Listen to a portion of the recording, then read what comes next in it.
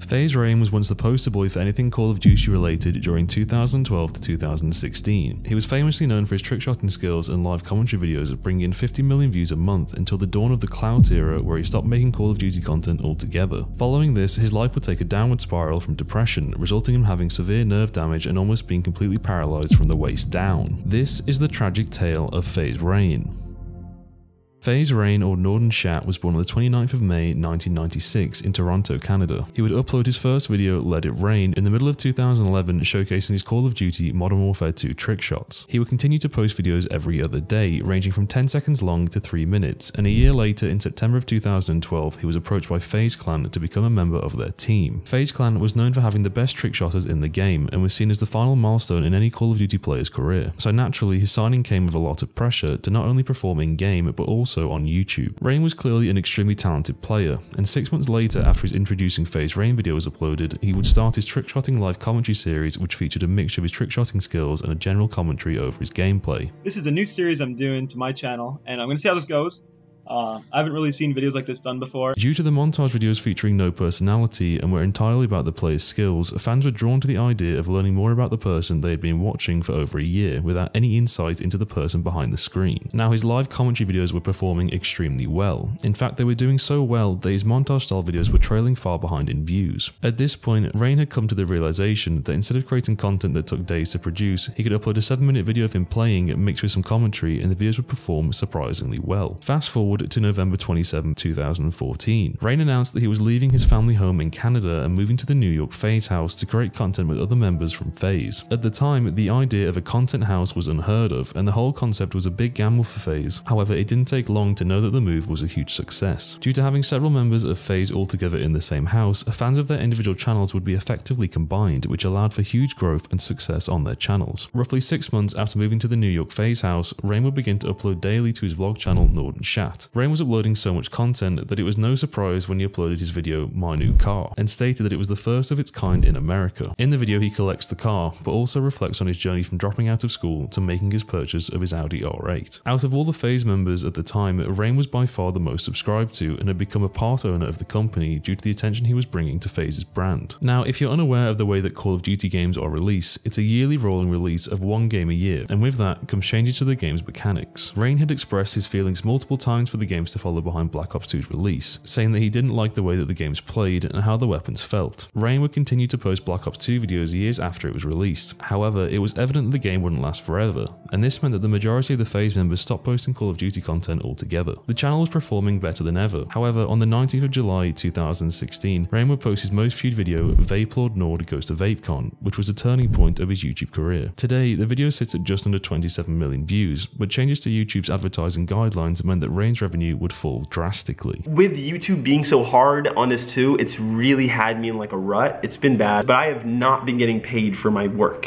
Like my YouTube videos that I've been posting, like they've been claiming extremely bad, even though they haven't been any like you know, suspicious content. Like they haven't been like age restricted videos or anything, or haven't really contained too much. Like they're pretty much similar videos to like my roommates, and they're claiming fine, but mine aren't claiming, you know what I mean? So that has been kind of rough for me, because it's like I'm not even kidding. Like the last 3-4 months, my channel has made less than 10% of what it was making a few months ago. And the way it makes me feel, like, before you guys comment, oh, so it's all about the money, shoulda knew it. Before you say something so unbelievably stupid like that, it feels as if I'm being treated unfairly. You know what I mean? No person out there can be like, nah, bro, I would do it anyways.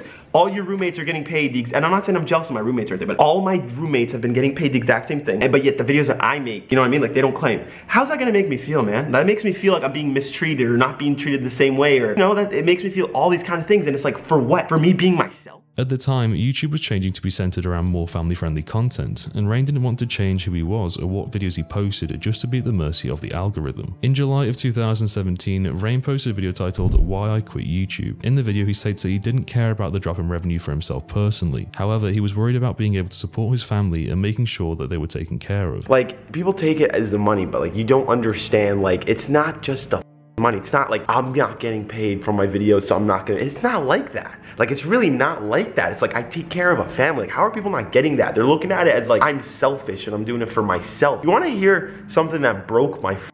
heart that like literally, she knows obviously that my CPM isn't good. Like my mom knows everything, right? So she lately, for some reason, she's been telling me not to give her money because like obviously I retired my mom and everything. She's been telling me like, no, don't pay me. I want, you know, you're not earning money off your YouTube videos right now. I want to go get a job. Are you kidding me? Like I've had my mom retired since 2014 and she wants to get a job now because of my CPM. Even though I could very well afford to pay her and she knows that, but she's just like, she's too like afraid. She wants me to keep my money. She wants everything for me. She doesn't, like that shit breaks my heart. Like this is everything. Everything I do is for my mom, my family, everything. You know what I mean? It's like, it's for them. I do it for them. A few months later, Rain would talk about his reduction in revenue and how it had returned to its previous state after 4 months of posting videos. He also talks about how he saw the reduced revenue as a blessing in disguise, as it allowed him to reevaluate his situation and decided to stop daily uploading to his channels. He felt that he was making content just so he would continue to upload daily, and felt that the quality of his videos had started to suffer as a result of this. He states that he became obsessed with checking the performance of his videos, and it affected him mentally, which led to his happiness suffering as a result of it. Rain would go on to take a 4-month break from YouTube and posted an update video in March of 2018 until he took another break for 4 months, and in July of 2018, Rain uploaded a video titled The Truth About Me. He talks about his difficulty of expressing his feelings on YouTube, as he would always be greeted with negative comments saying that he didn't have an opinion due to his financial situation. It was hard really to talk about like the way I felt, because every time I'd say anything about how I feel, shut up, you got money, you drive a McLaren, you got a Tesla, shut the fuck up, you're not entitled to have your own feelings.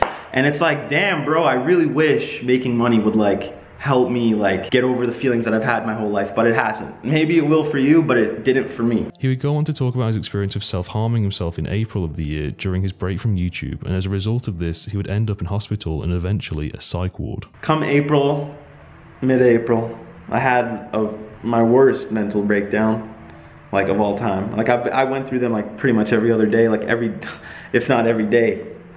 Some shit happened, I'm not gonna lie. You know, self-harm, you know. Ended up in the hospital for a few days, and then I ended up in a psych ward. Rain stated that the reason for his mental breakdowns were the result of having his everyday routine taken away from him as a result of his revenue reduction and lack of motivation to create content due to YouTube's changes. So losing the one thing that made me happy was art. You know, YouTube was a huge part of my life. Like it was my routine. It was what I did every single day for years and years and years. I got to even like I never even thought about this till I started talking to my therapist about it, which I go to therapy now because, you know, for the first year that I was doing everything, I didn't, because I just wanted to try to deal with my problems by myself, but I realized that I can't. He would go on to relapse in terms of his mental health following his return home from the psych ward, but would seek therapy to help cope with his mental health. Rain returned to posting videos, but in December of 2018, he uploaded a video explaining why he was leaving the FaZe house. He said his decision was due to him living in the same space that he was working in, as well as not wanting his personal issues to affect other people living at the FaZe house. He would move back to Toronto, Canada following him leaving the FaZe house, and Rain looked like he was slowly returning back to the happy version of himself. However, 1 year after leaving the FaZe house, Rain posted another video titled Dear Everyone, where he talks about how he felt lost as a person and was worried that he would never be able to live up to his previous successful self. But I do want to be better. For a long period of my time, I didn't want to be better. I was okay with giving up. I was afraid to fail again. I did so well at such a young age. I was afraid I could never live up to that again. And it's not even just about the YouTube numbers. It was about the passion and the motivation and just like my drive to do what I did. And I lost that. And like I guess I feared that I would never have that again. So I guess that's why I've been depressed, suicidal, whatever you want to call it. 4 months later, in March of 2020, Rain was back with his fellow FaZe members at their new house in Calabasas, Los Angeles. Rain stated that he had found new motivation in himself and was excited for the future. I am so happy to be back. I'm so happy to be just in the vibe with things, be around everyone, create videos. Like I'm actually motivated again, like truly motivated. However, his whole situation was short-lived, as 1 month after moving back to LA, Rain became sick.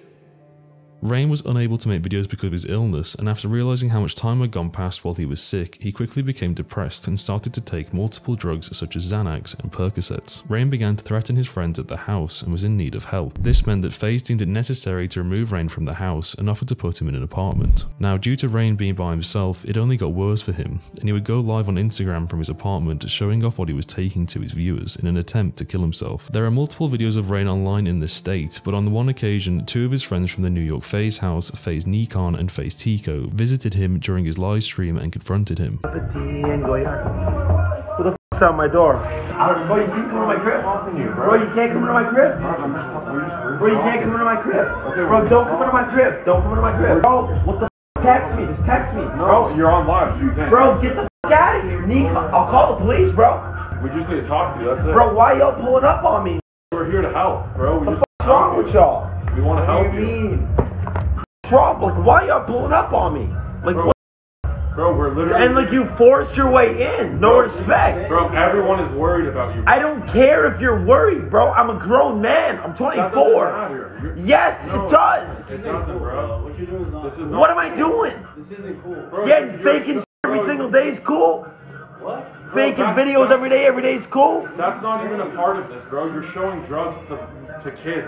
Alright, I'm done with that. I'm sorry. No, but you're not done with that. Kids, I don't have kid fans. I haven't had fans in years. You don't have kid fans? I do not have kid fans. You don't have fans that are under the age of 18. Ignore them. Man, a couple, bro. Offline, bro. Yeah, I have to now. The live stream ended shortly after, and Rain would post multiple tweets for the following months until a video was posted to his channel titled, "I've been in a wheelchair for 7 months and this is why." Rain talks about how he's seen some of the best doctors in LA over the last 7 months, however they were unable to diagnose him for some time. Rain believed he had toxic neuropathy, which is due to nerve damage caused by toxic substances. However, he stated in a video in May of 2022 that he was diagnosed with complex regional pain syndrome. This left Rain in a state of paralysis from the waist down, as he suffered loss of his motor functions and was unsure if he'd ever be able to walk again. He described the pain as a constant shocking, stabbing and burning sensation, leaving him in severe pain, and was visited by the police multiple times in his apartment after neighbours were worried about the sounds coming from his apartment.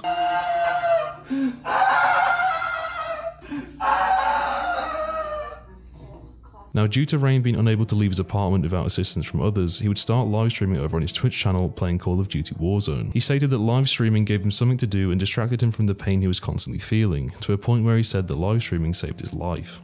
I wish you actually knew how much streaming meant to me. I wish you actually could understand that it has saved my life. It has actually saved my life, because I never have been excited for the future or thought about the future in years. Like, ever since I really stopped YouTube in 2017, I've been like trying, but I've been like essentially faking it, just like trying to not feel that way, but that's how I felt. Streaming, talking to you guys every single day, and just having you guys there for me, it's an amazing feeling. Rain would go on to post a tweet on the 20th of August 2021 saying, "1 year drug-free." Now, Rain has stated in a video from September 2022 that he now uses cannabis as it helped him deal with his own mental health, and has released a brand called Recovery selling his own strain of cannabis. Today, Rain is able to walk again after multiple sessions of physical therapy and is focused on helping others who suffer from mental health and addiction. In recent months, Rain had gone quiet online and would stop posting to his Twitter and YouTube channels. However, in his 2 years drug-free video, he mentioned at the start of the video that he was dealing with a situation behind closed doors and that he was holding back from talking publicly about it. But there's this situation I'm kind of dealing with that has been f***ing up my life for a little bit, and it's been like a pain in the ass while I've been recovering and everything, and it's just been a very bad situation for a very long time for me. I don't know whether I want to talk about it publicly and try to resolve it that way, or just keep, you know, dying inside and dealing with all this every single day. I don't know. I just want people to know the truth.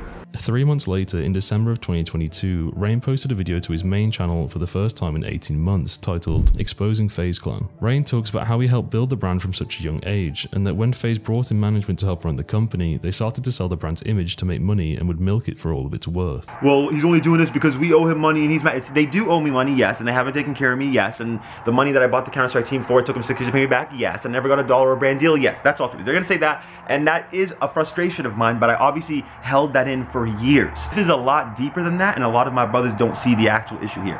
They are being taken advantage of. I have to be careful with what I say. So it's, yes, I did get over, but that's not it. And what made me think about it is like, dude, if I'm one of the biggest shareholders, I'm one of the founders, I'm one of the main people of this brand, and they're gonna fuck me over, like, who else won't they do that to? It's the corruption in the background. It's people that get involved that aren't part, like, they're not like us, bro. And that's the reason I'm fighting so hard, is because I'm fighting for the future me's. People that are like me, people that sacrifice their life, their childhood to do this and to build this. They deserve what comes, not the people that were talking shit about us 10 years ago, saying you guys are wasting your time, then come in now and own most of the shit and give themselves what they want, take advantage of us because we're dumb and young and don't know business like that. I don't want that to happen to you guys. I care about what it did for the community. I care about how it just opened up so many doors for a lot of people for different things. I think it's beautiful, and I want it to always mean that. I don't want these people to come in and ruin the brand that I sacrificed my childhood for. I don't want people to come in and just milk it and do collab after collab that do bad, by the way, but it's just like they think the logo has a fan base, like the logo is a person. Everyone's like, oh my god, I can't wait to see the logo. No, the logo represents a collection of people that make people feel a certain way. That's what the logo was. Like, Now, FaZe became a publicly traded company back in July of 2022, and controversy like this has the potential to bankrupt the company. Rain would go on to post to his Instagram a 3-part text post calling out some of his fellow FaZe members for selling out and just taking money from management to keep quiet. He also states that during his recovery, he was never visited by his friends for 6 months, even after all he had done for them all over the years, and felt betrayed. In his video, he states that he wanted to explain more about the situation, however he was more than likely going to face some sort of legal action over what he had already mentioned throughout the video. Now, FaZe as a whole have fallen into somewhat of an irrelevancy due to their original audience growing up and moving on from the brand, and it's sad to see the people I grew up watching on YouTube change so much. Is it due to them moving to LA and mixing with shallow clout chasers and backstabbers? Maybe. But I would definitely say it was the beginning of the end. If you enjoyed the video, be sure to check out one of these videos, and I'll catch you guys in the next one.